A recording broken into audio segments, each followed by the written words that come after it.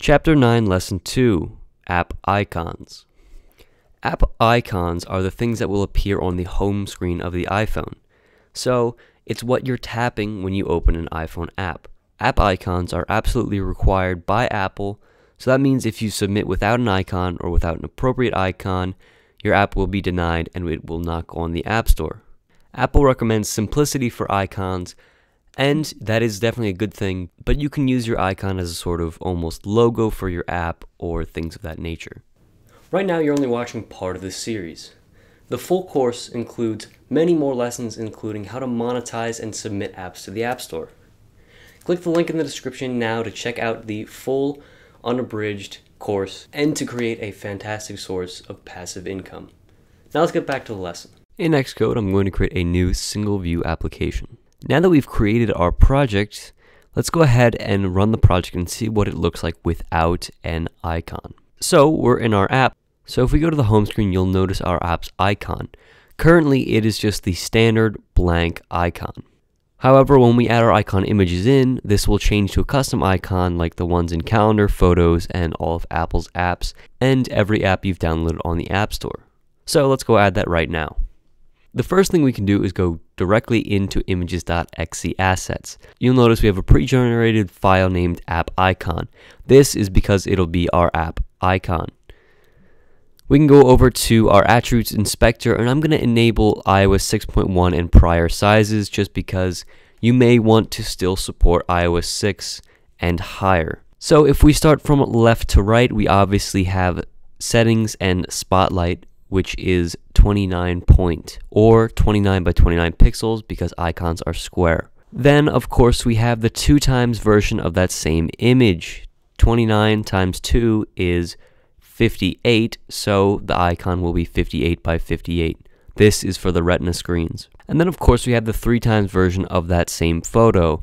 29 times 3 is 87, so the Retina HD version of the settings and spotlight icon is 87 by 87 pixels. We then have our iPhone spotlight, and this is for iOS 7 and 8 since the sizes are bigger in iOS 7 and 8. Now this is 40 point, but we don't have a 1x, so the Retina version will be 80 because 40 times 2 is 80. So then the Retina HD version for iPhone Spotlight for versions iOS 7 and 8 will be 40 times 3, which is 120 by 120 pixels. And then of course we have our iPhone app icons. These are the ones that we'll be seeing on the home screen of the iPhone.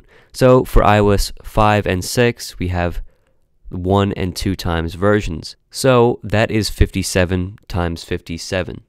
So that's for 1x. And then of course we have our 2x version of that same photo, which is 114 by 114, because obviously 57 times 2 is that. And then we have our iPhone app icons, the ones that'll be on the home screen, for iOS 7 and 8. Now these start at 60 by 60 pixels, however we only have Retina and Retina HD versions, which means we only have 2x and 3x.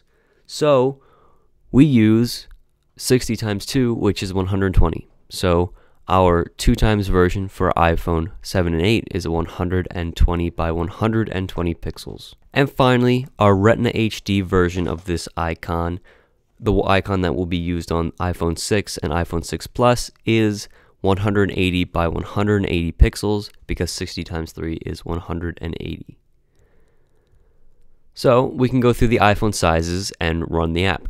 If we go to iPhone 4S and run it, you'll notice that our icon demo does have its icon in it. Let's check it out on the iPhone 5 version. So you'll notice when we go to the home screen that icon demo does have the icon I've specified. When we run on the iPhone 6 and go to the home screen, you'll notice that icon demo does have the icon I've specified. And finally, when we run on the largest size iPhone, you'll notice when we go to the home screen that of course it has the correct icon. This is the version we tested on in the very beginning of this lesson, and you'll notice now instead of the blank icon, it does have the custom icon. As always, the app icon is in the documentation and it is documented pretty well. In the iOS developer library, this is under the subsection, the iOS Human Interface Guidelines. If you want to know about app icons in incredible detail and what Apple recommends, I suggest you look up app icons in the iOS developer library. Not only can you find what Apple recommends, but you can also find every single size of the icons that you need. Remember, this course releases new lessons every Wednesday and Thursday of every week. Subscribe now to not miss them.